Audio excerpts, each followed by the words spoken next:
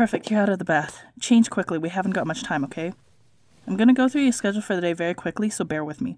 We're already running late for 5 different events. First, you have your interview with Vogue, and I have the reporter waiting downstairs. This interview will be shortly followed by a general press conference within an hour for your new film.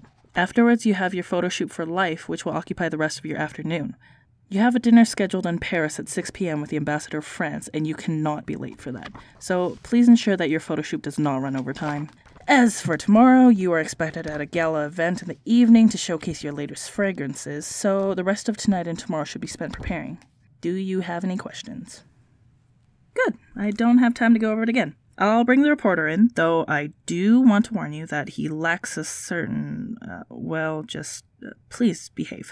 There's no time for playing around with him. I thought I told you to wait downstairs. I'm sorry. I suppose I got a little impatient. Can I see her?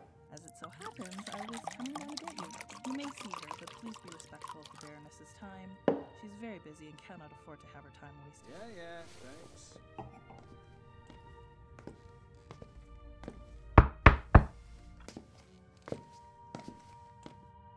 Well, you're certainly hard to get in contact with. I was trying to get to see your face again. But here you are. Beautiful just as I remember you. Oh, you'd be surprised. It took months to track one of your agents down. You certainly trade those out quickly enough. Add that to how frequently you move around. You're definitely busy. Well, I finally got a hold of one of the more recent ones and set up an interview. Pretend to be a journalist from Vogue using one of my friend's credentials. I really just wanted to talk to you. I miss you. We all do. But more on that later. For now, I'd love to catch up. Pour me a glass, would you, darling?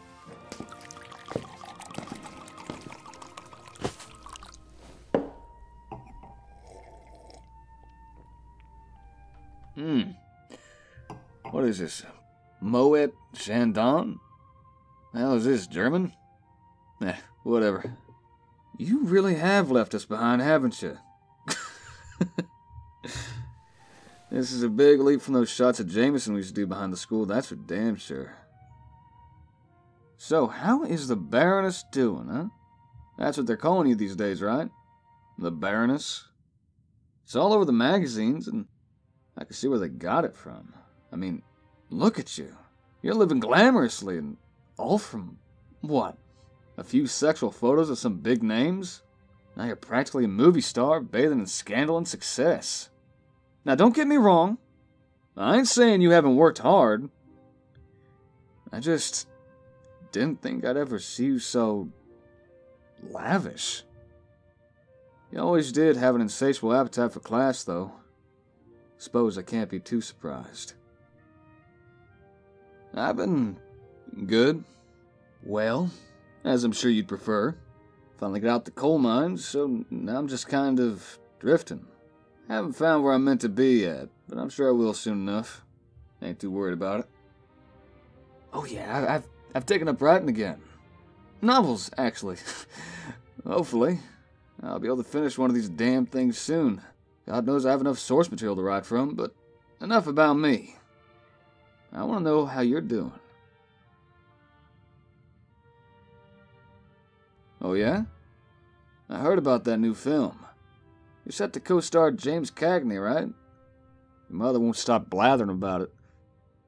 Well, that's impressive. Truly it is. I'll be sure to see it in theaters when it's released.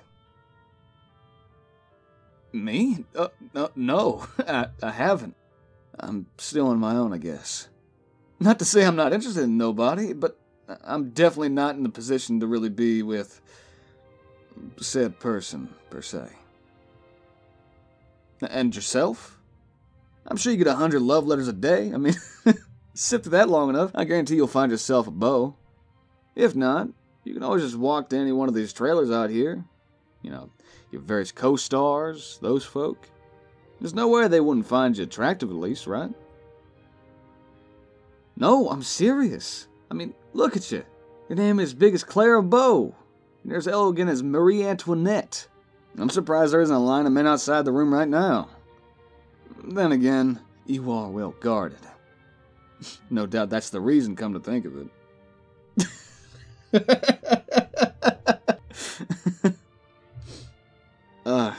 Anyway, your ma wanted me to give you this.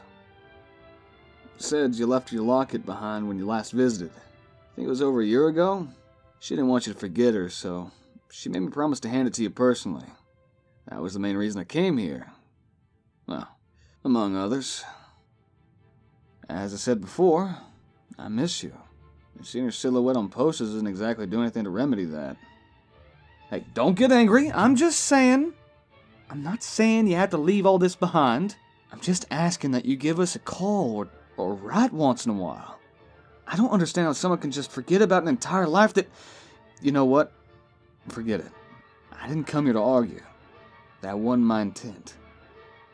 I came here to bring you back down to earth.